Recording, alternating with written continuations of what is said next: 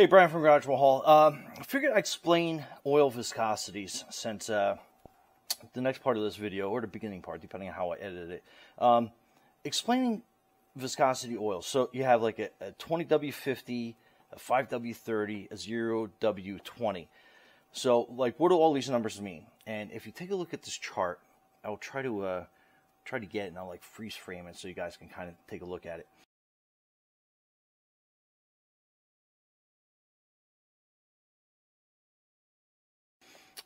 But that's negative 35 to plus 50 degrees Celsius, depending on what the outdoor temperature is.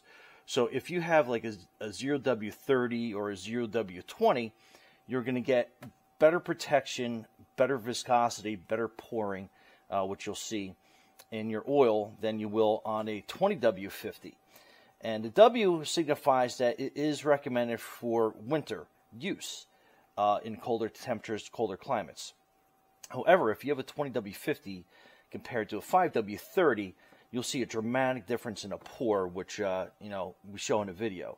So just to give you an idea of like viscosity, this seems to be like more of a common one that you're going to find in most vehicles that they're going to recommend, because it gives you really good cold temperature usage in the winter up to like a negative 35, which is like an extreme temperature that most people won't see in the United States, except upwards in like Canada and like Alaska. So this is like a lower temperature oil that's recommended because it will pour. Your engine will start easier in the winter with a less thicker oil. So if you're in a warmer climate, you have the 50 number at the end, which signifies the scale, and that actually doesn't signify like the temperature so much as how far it can go. So like in the summer, in a warmer weather scenario, like a thicker oil would be a lot better for your engine, because your engines are going to work hotter in those climates than in cooler climates. So you need like a thicker oil for better protection.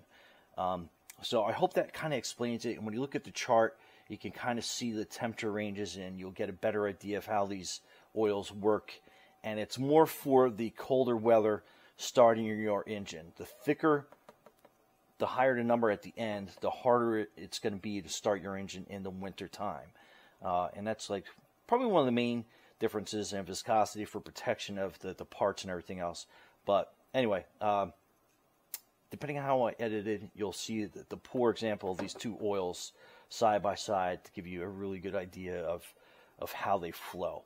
And in my garage right now, I have the heater on, but I keep it usually around 50 degrees, like in the winter time, so this will give you a good idea of how these will pour.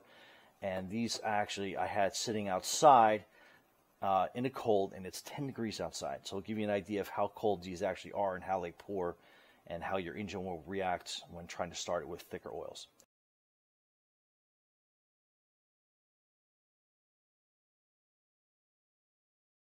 Did an oil change on this 2008 Escape, and the customer insists on using 20W-50 motor oil, and I have some 530, which is the recommended for this engine, and I just figured I'd show you what the viscosity, like what oil viscosity is.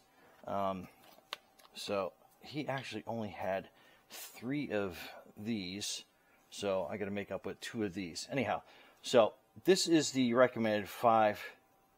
Yeah, let me turn the other way so it pours easier. So this is the 530, so you can see how that pours. And then this is your 2050. I mean, you can tell how much more thicker that stuff is. It's like crazy how there's just such a difference. And you can actually see the viscosity difference as it mixes in there. So, I mean, again, this is like an extreme, but it gives you an idea of what different viscosities are like in your motor. So obviously, like a heavy weight like this is more for like a hotter, warmer climate, or if you really want a thicker oil in your vehicle. And then this 530 is more of a common all-purpose one for north and south weather hemispheres. So again, that just gives you, I mean, that stuff is like, man, it's like syrup coming out. Anyhow, Brian from Garage Hall, just thought I'd share that little quick thing with you. Thanks for watching, and be safe out there.